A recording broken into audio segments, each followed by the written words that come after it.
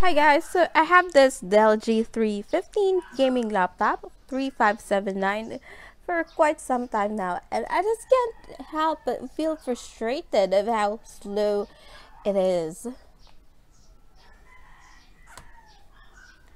And I found out that since I purchased this version, it doesn't come with an SSD card, and the RAM, it only has 4 GB of RAM. So I went online and tried to find some answers in hopes that I can speed up this laptop because it did cost me quite a lot.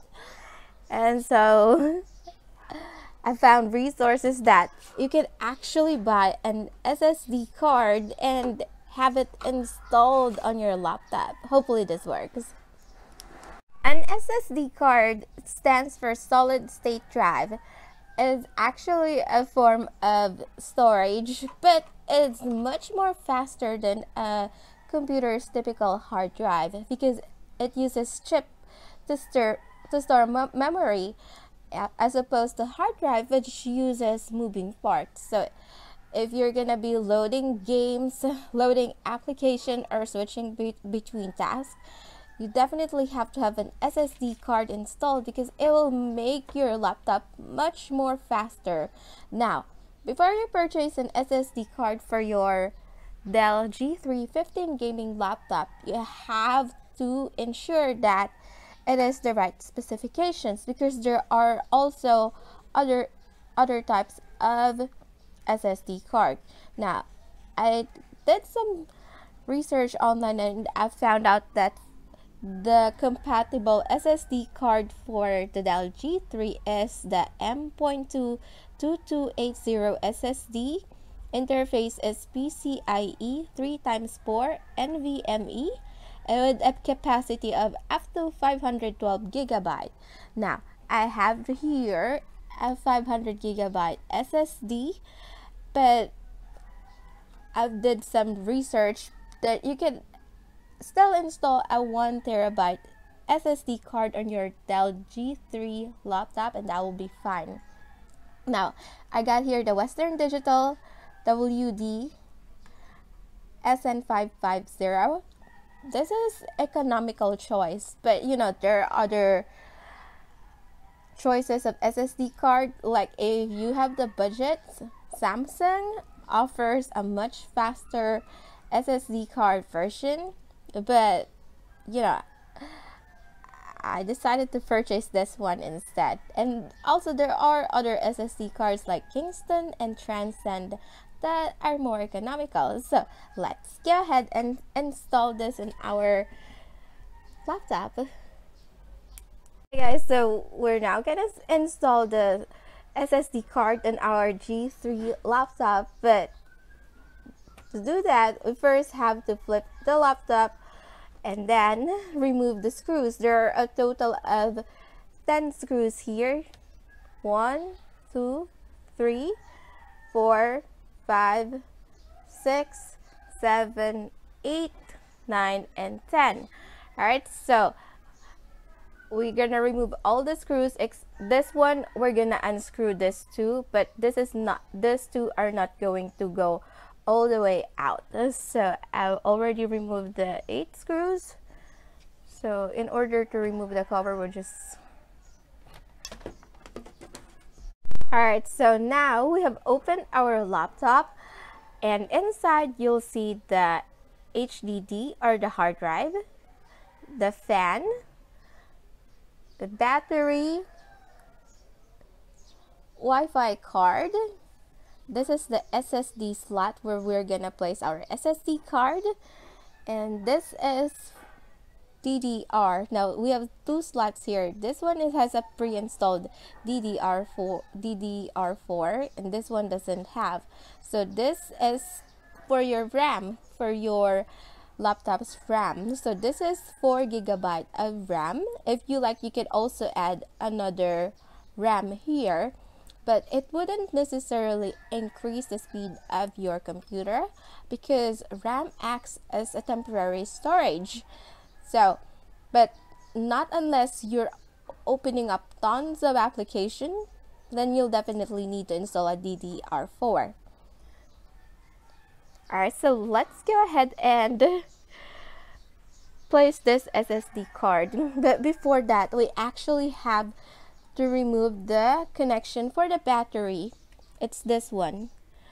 You absolutely have to do this, because if not, then your laptop might short circuit if you install the SSD. So in order to remove the battery, you just pull on this.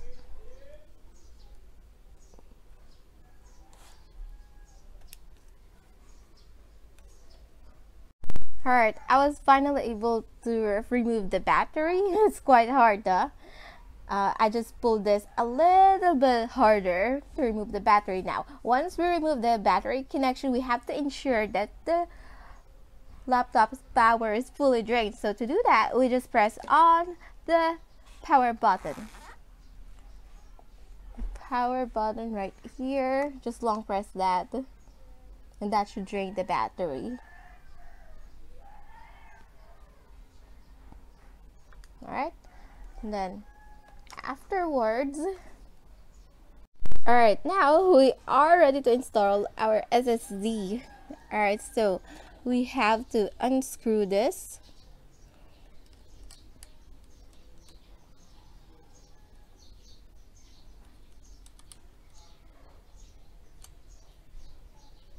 Alright, so I finally managed to get this SSD card here. So apparently you have to put it in an angle. Now it can be a little bit tricky if you're gonna be doing it the first time.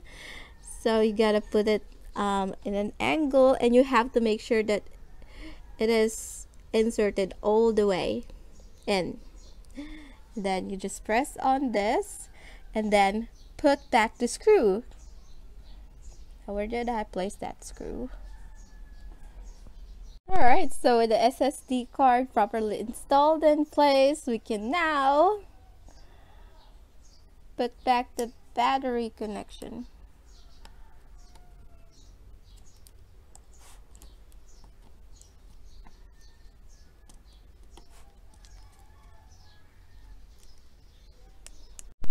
Alright, so we put it back in place.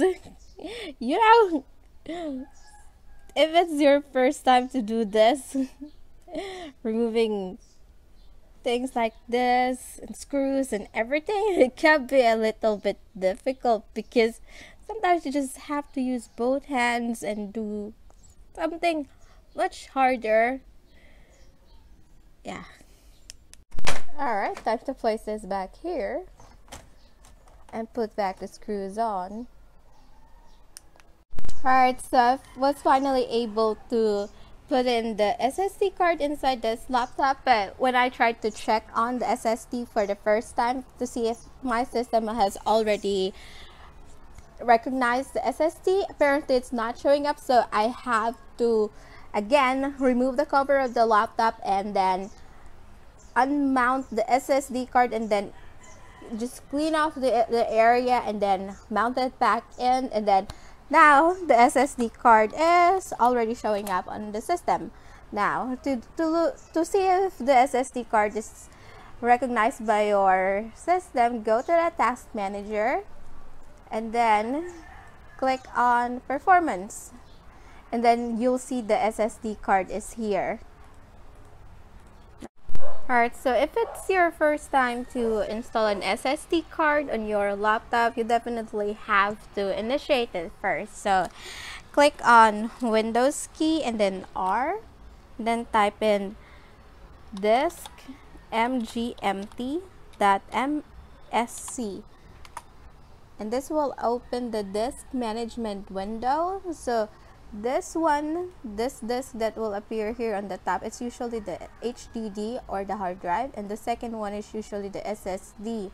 So right here you can see that it is online, but you do have to initiate it first. Right click on that and then click on convert to GPT disk or convert to MBR disk. So once you click on that, this area will not have a storage yet.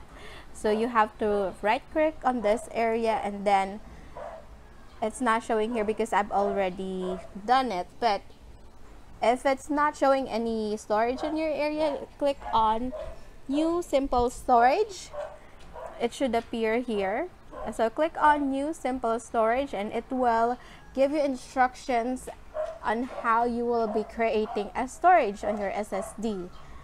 Alright, so I guess that's it. So basically, you can install SSD card on your G3 15 laptop to boost its speed.